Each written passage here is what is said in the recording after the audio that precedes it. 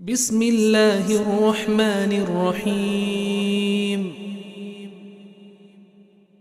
In the name of Allah, the most gracious, the most merciful.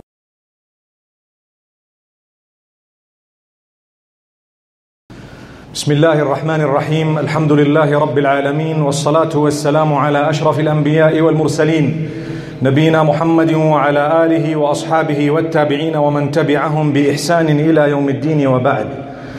We praise Allah subhanahu wa ta'ala. We send blessings and salutations upon Muhammad sallallahu alayhi wasallam, his entire household, all his companions. May Allah bless every single one of them. And may Allah bless every one of us and our offspring, those to come up to the end of time. May Allah keep us all steadfast on the deen and our offspring as well. Ameen. My brothers and sisters, we are human beings. It is only natural and normal that sometimes we feel very happy and sometimes we feel sad. So when we are happy, we need to ask ourselves, what is it that has made us happy? If it is the relationship you have with Allah subhanahu wa ta'ala, that is something everlasting. If it is something material connected to this world, remember it is temporary, and a day will come when Allah will test you by reversing it. It has to be. So Allah subhanahu wa ta'ala has said clearly that if you are given and bestowed something, it is not a guarantee that that item will remain with you. وَلَنَبْلُوَنَّكُمْ بِشَيْءٍ مِّنَ الْخَوْفِ وَالْجُوعِ. In a verse in Surah Al-Baqarah, Allah explains, we will definitely test every single one of you with some of fear, with some of hunger, and with several different types of loss. It's a long verse, but what I want to look at today is, when we are sad, what exactly do we need to do? Firstly, ask yourself, is my relationship with the Maker, the owner of happiness, good? Is it intact? Is it proper? For example, if I am a person who has no link with Salah, no link with the Quran, no link with Allah subhanahu wa ta'ala, how do I expect to combat the sadness that I am feeling? I will continue feeling more sad because I have lost focus. Lost focus from what? From the reality, the destination, from exactly where I am. This is known as the world. In Arabic we call it the dunya, this life. The life on earth is absolutely temporary. It is not going to last long. We in actual fact are here to be tested. It is a testing ground. Evidence regarding the fact that this is a testing ground is that none of us has what we want in this world. Rather, we only get what Allah has chosen for us. So He tests us with health matters, financial matters, family matters, so many other different issues, different types of loss. Things do not happen according to what, or according to how we want them to happen, because Allah is telling you, hang on, this is just a test. We want to see how you react. Will this bring you closer to us? Will it make you realize that it is temporary, absolutely temporary? People, we found, are very sad today, and some news comes to them, within a split second, they can become the happiest people on earth, and vice versa. We've seen it happening. So this is Allah. He is the one who gives you glad tidings. You become so excited after you were so sad, and you can become so sad after you believed you had everything on earth. This is Allah's plan. Do not lose focus. It is Allah. However, like I said, when you are sad, the first question you have to ask yourself, how is my relationship with Allah? That relationship is connected to your salah, primarily your 5 daily prayers. Do you read them with enthusiasm? We are not even talking about regularity, because that is supposed to be the case anyway. But we're talking about enthusiasm. Do you look forward to the prayer? Do you realize what you are doing when you are reading or fulfilling the 5 daily prayers? Sit for a moment and think. It will snatch your sadness. It will withdraw. It will combat the sadness you are feeling. Just by thinking for a moment, what am I doing? Who am I putting my head on the ground for here? Who is it? The one who made me, the one who owns my happiness, the one who's in control, and ultimately the one I'm going to go back to. When my eyes close, like everybody else's eyes have already closed and are closing and will close, I'm going to go back to the supreme deity whom I've just put my head on the ground for. Allahu Akbar. It is powerful. If you sit and ponder over it, that alone will help you to remove the sadness in your life. Because even if everything is going against your liking, you are assured that it is going according to the plan of Allah. Nothing goes according to someone else's plan. It is Allah's plan. So it makes you happy to say, oh Allah, if this is your plan for me, then Ya Allah, just make it easy for me to go through. I'm not going to compete with you. We can never compete with Allah. But we call out to Him. He gives us the energy. He gives us various means to try and help ourselves. And He expects us to use what He has given us to help ourselves. And on top of that, we would be asking Allah to remove the sadness. Even the Prophet ﷺ was told not to be sad. Let me recite to you a portion of a verse. Ya ayyuhar rasool la yahzunka alladhina yusari'una fil kufr. O messenger, do not let those who disbelieve sadden you. Allah is telling Rasulullah ﷺ, don't let their statements sadden you. People will say things against you. Do you really think in this world everybody is going to be in favor of you, uttering good words about you? If they could utter the worst words about the Prophet ﷺ, who are you and who is me? Who am I? Subhanallah. We are nobodies. They will probably utter even worse words about us. So Allah is saying, don't let it stress you, don't let it worry you. And you need to remember, get closer to Allah subhanahu wa ta'ala. Like Allah subhanahu wa ta'ala speaks about the sadness in the heart of Muhammad sallallahu alaihi wasallam regarding the disbelievers who not only did not accept Islam, but they had bad words. They spread rumor, they spread false statements regarding Islam. Allah says, قَدْ نَعْلَمُ إِنَّهُ لَيَحْزُنُكَ الَّذِي يَقُولُونَ فَإِنَّهُمْ لَا يُكَذِّبُونَكَ وَلَكِنَّ الظَّالِمِينَ بِآيَاتِ اللَّهِ يَجْحَدُونَ. We know that their statements have saddened you. Their statements are making you sad. We know that. But we want to give you comfort by telling you they do not belie you. They know you are truthful. They know you are the Prophet of Allah. They are just denying it out of arrogance. Don't let the arrogant make you sad. Don't.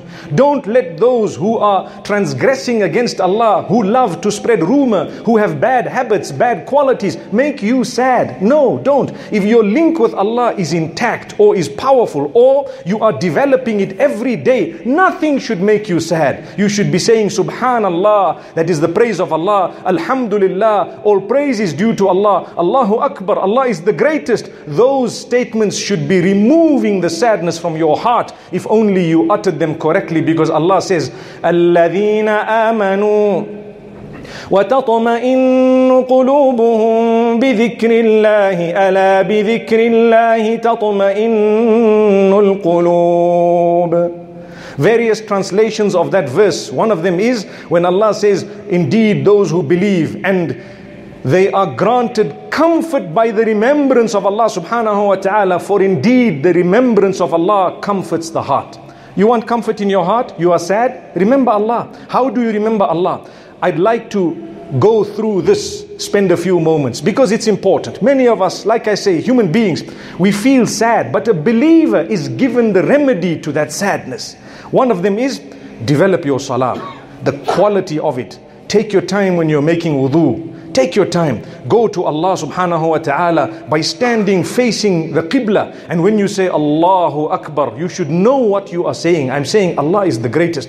He who made me is the greatest. He who has chosen this problem to be in my life is actually the greatest. What more do you want? He is my Lord, and you are praising Him, declaring His praise, and you are concentrating in your prayer. You have taken your time. When you complete your prayer, Assalamu alaikum wa rahmatullah, Assalamu alaikum wa rahmatullah, you feel rejuvenated. You feel complete. You feel like you've just had communication with your Rabb, the one in charge, the one in control. What more do you want? Secondly, take your time when it comes to the Quran. That is the word of Allah subhanahu wa ta'ala.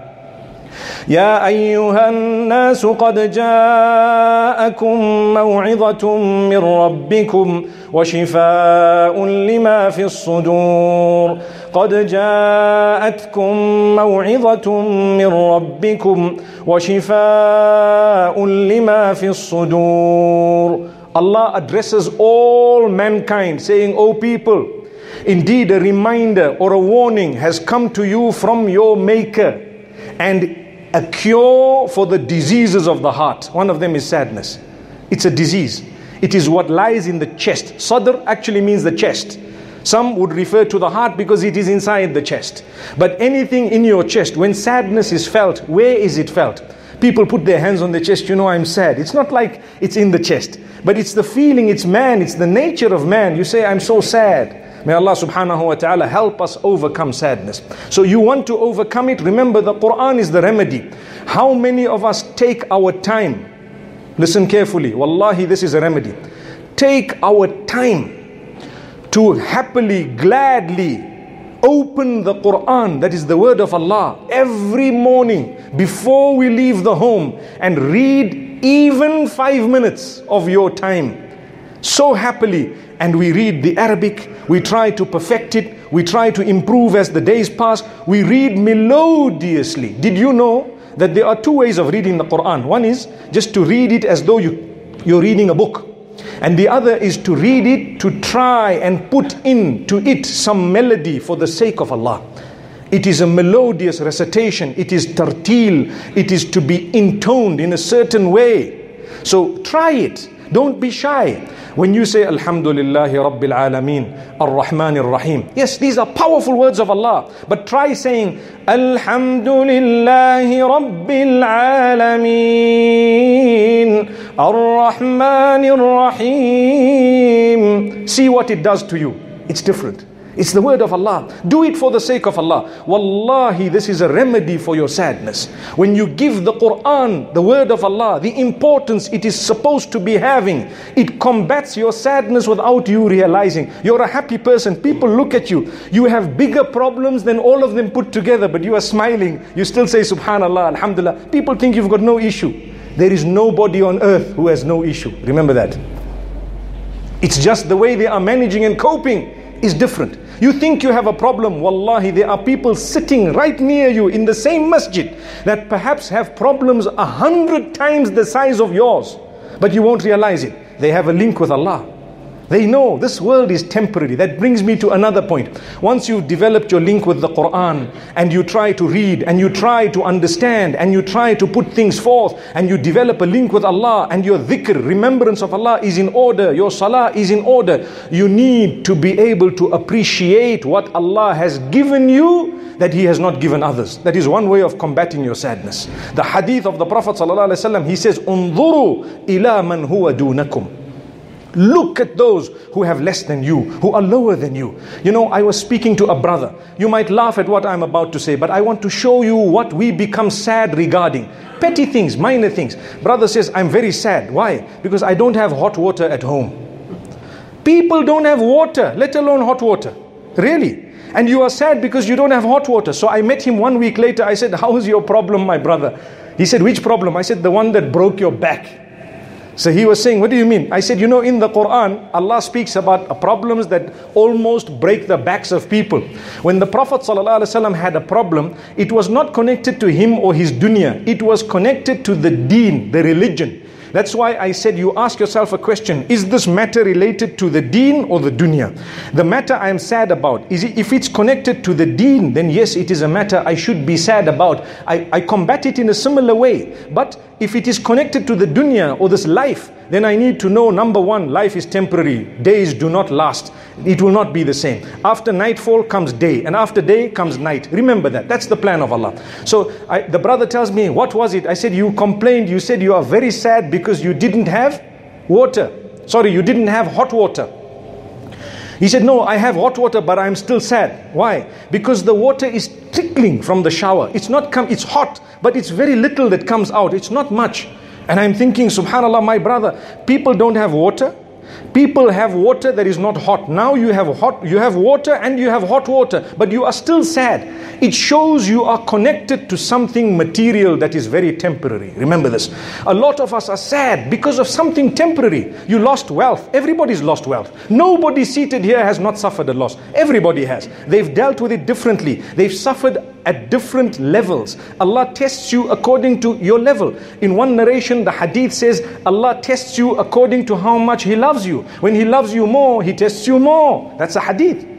It's because when you have a problem and an issue, it is human nature that when you have a problem, you start looking for solutions. And a believer will look for solutions by getting close to Allah.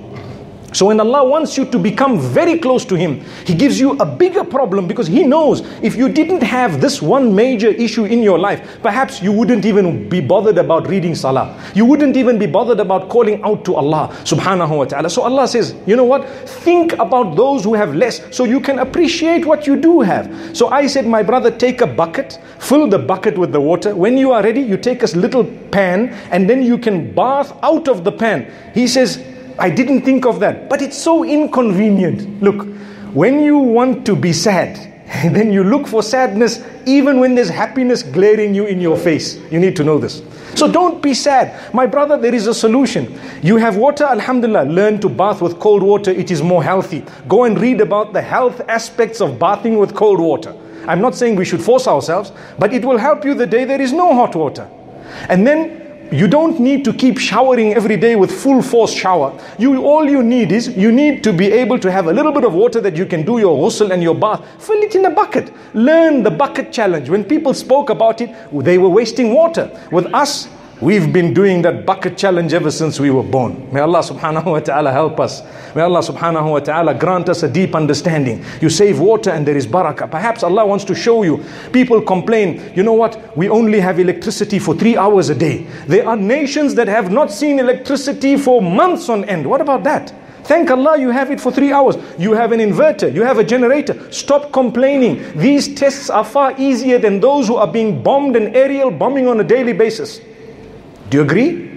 Why then do we say, I'm sad? So the whole world will be sad. Who is going to thank Allah?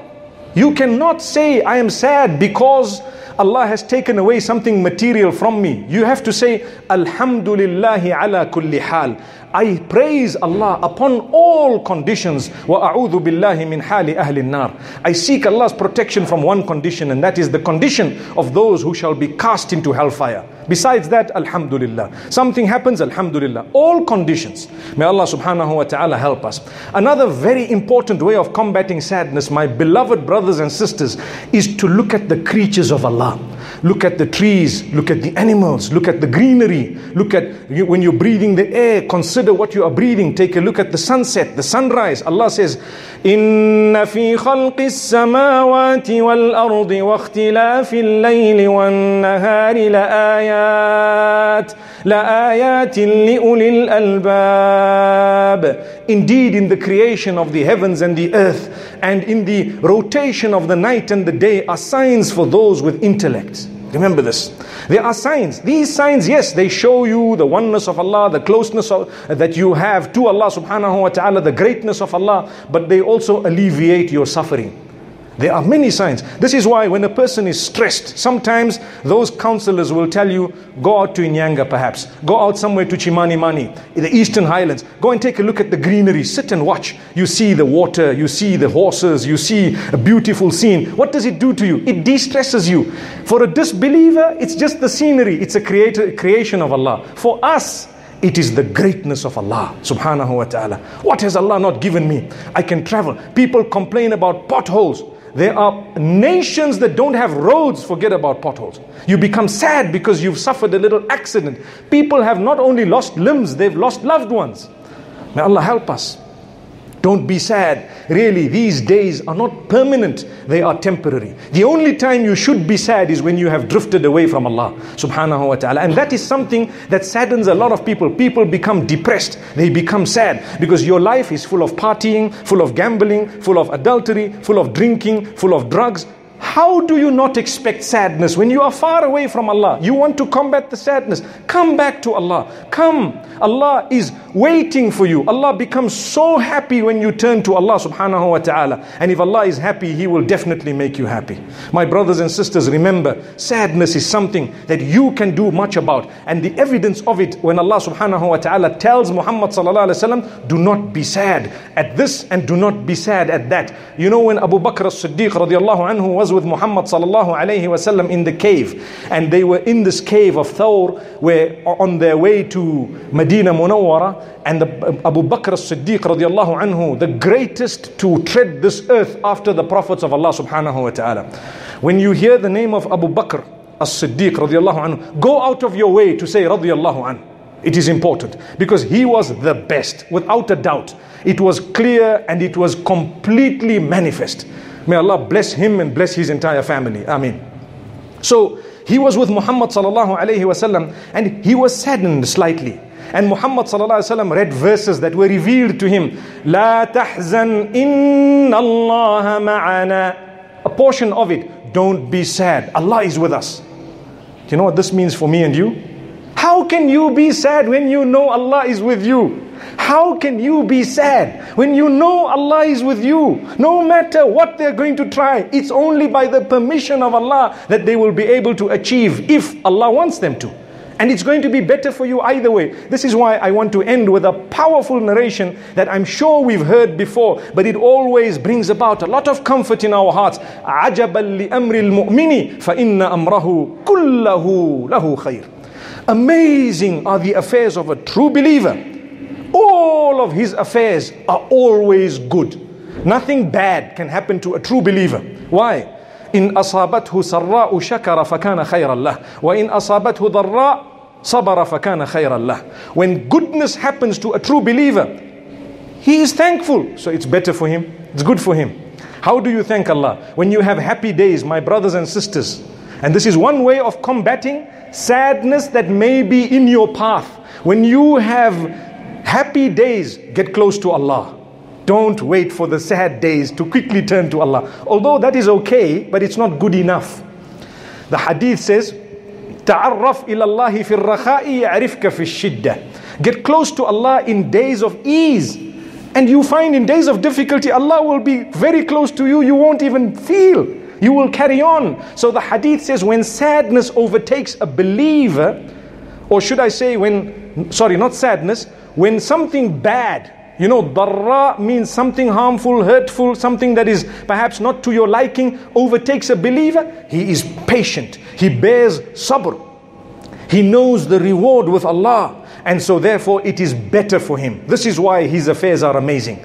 Goodness happens, he is thankful. Bad happens, he is patient. But he's never upset with Allah. He's never angry. He's always smiling. He's always remembering Allah. Subhanallah, alhamdulillah. These are the words, these are the actions that will alleviate the sadness that we feel sometimes as human beings, because a true believer is always taught the method of earning closeness to Allah subhanahu wa ta'ala, by which all your sadness will be taken away. May Allah subhanahu wa ta'ala grant us happiness in this dunya as well as in the next. The ultimate sadness will be when a person is cast into hellfire. And the ultimate happiness will be when a person receives his book on the day of judgment in his right hand, and he is told, for you is paradise. Then you need to know, that's it, I'm the happiest man on earth. May Allah subhanahu wa ta'ala bestow upon us the best of this world and the next. Wa sallallahu wa sallama wa baraka ala nabina Muhammad.